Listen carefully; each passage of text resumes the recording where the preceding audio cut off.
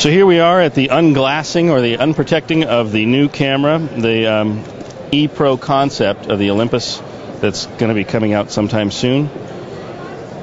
We did this very just for exciting. you. I know. Yeah. This is very exciting.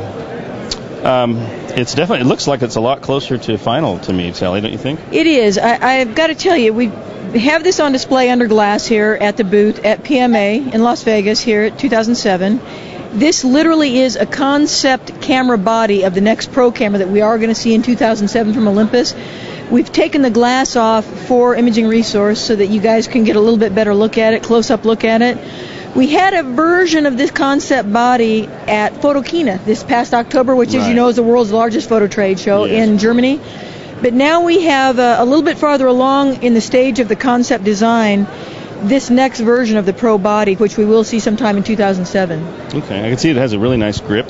It's got a swivel screen here on the back. I can't touch it, but I can put my hands in here to give you some perspective for the camera. You can get some idea of physical size in terms of the hand. It's not so overpoweringly large that it's going to be unmanageable. Right. No. So it's even for myself, I think I could manage this very easily. So it's going to be a nice size to be able to handle and work with. Not a lot of specification information at this point on it. As the year unfolds and we get closer to the launch date, we'll learn a little bit more about it technically. But clearly, from this version of the concept, you're going to be able to get more information just visually as you tour around it here with the camera and take a look at all the different sides. It just looks like a serious and solid camera design. That's what's the E1 when it came out, Shawn, back in 2002.